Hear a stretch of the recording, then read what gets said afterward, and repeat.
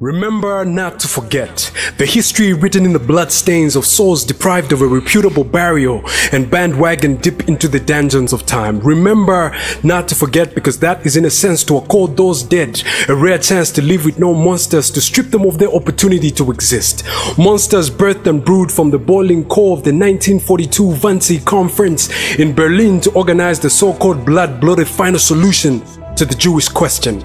Remember not to forget so as not to move on from a past not meant to be forgotten. Remember the violent grinding wheels of trains carrying thousands upon thousands of men, women, children with brave young hearts deprived of their tomorrows and futures they never lived to tell. Remember their songs sung in the wind, blowing in the face of a world that couldn't unravel their souls from the raging storms of forced execution. Remember the blistered palms, cut fingers, and exhausted feet dragged through brutal weather in the face of sub-zero temperatures with crude simple tools, handsaws and pickaxes to dig through frozen ground and cut through trees. Remember those forced into copper and coal mines with many others left to dig up dirt with their bare hands. Remember those that fearlessly cut their own hands with axes and bent their own arms in wood stoves in deliberate effort to escape the crueling work. Those who labored for months upon months, putting in their all, assuming work would set them free by granting them a rare chance to return home.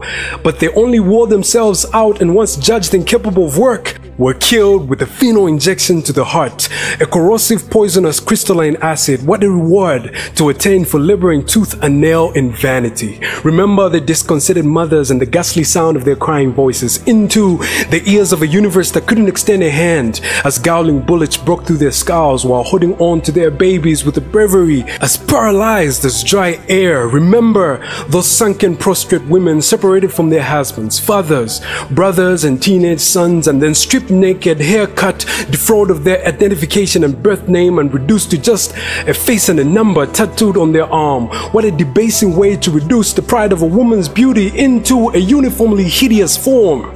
Remember the beaten hearts of innocent young Semitic children dragged in long queues to be suffocated and burnt in the heart of the crematorium, leaving the eyes of Mother Earth bleeding red from the smoke rising from their ashes. Remember every heart that sees beaten and every soul that met its end in death chambers infested with lethal toxic gases like Zyklon B or carbon monoxide, with no chance for a possible escape from the grip of systematic genocide. Jews, Roma, Poles, all gassed and killed collectively in family units. You would never cease to wonder just what in the hell drove the hearts and minds of those Nazi brutes.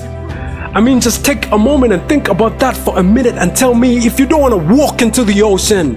Remember those forcefully subjected to evil medical experiments that stretched as further as castration, sterilization, and tests for contagious diseases. Remember the young beautiful twins that met their tragic death in the hands of the infamous angel of death, an SS captain who reduced their human worth to sacrificial lab rats to be dissected like hopeless animals simply because they fell victim to a gruesome scientific research infested with the head enough to consume common human decency. Remember not to forget. Remember so as not to move on from a past not meant to be forgotten. Remember Aushwits.